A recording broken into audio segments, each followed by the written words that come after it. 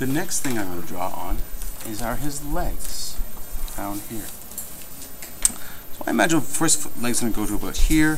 So I'm going to have his legs fairly straight because he's a bit of a straight walking sort of guy. But in the inside here, rather than going straight up like a perfect rectangle, I'm going to make the line go inwards slightly.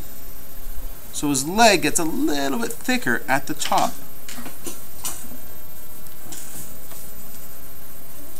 I find it makes it more.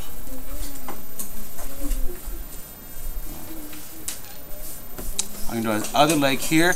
Normally we bend our legs when we walk, but this is Frankenstein, so I'm going to have him straight-legged. I'm going to have one leg here.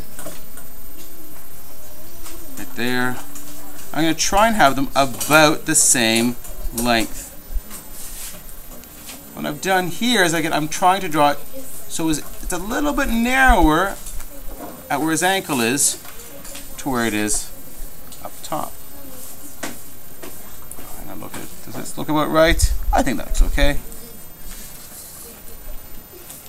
I'll put his feet on afterwards.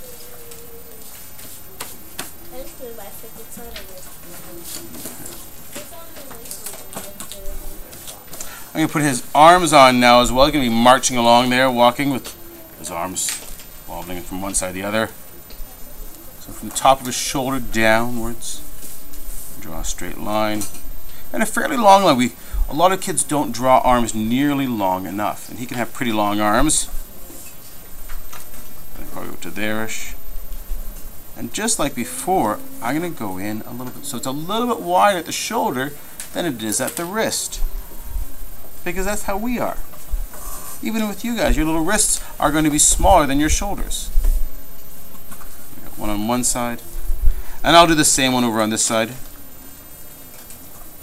Doing my best to try and get them to be about the same length.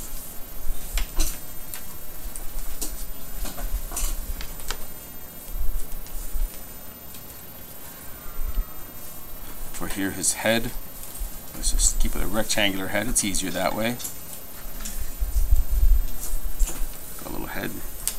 I wanted to. Maybe a little bit of a neck. You need some place to put that bolt. It's a little tiny square head there.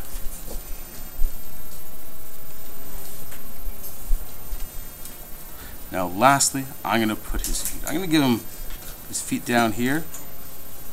And let's go for, we'll draw his feet in parts. I'm going to start off here with just a square for each of his feet.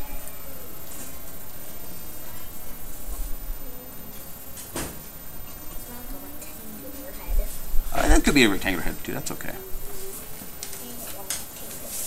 And then along here, I'm going to turn this into a D shape. On one, and a D on the other.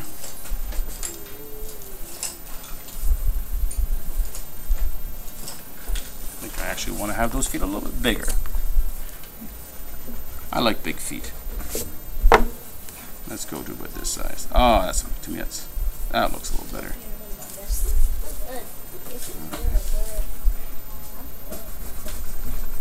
We can always do that. There's nothing to say we can't change the size of something after we've drawn it. You know what? I'd like that to be bigger or smaller. And for the heel, I almost like a little curved C. There we go. We'll leave them as boots. There we go. I'll put more details on there afterwards. Let's zoom in a little bit.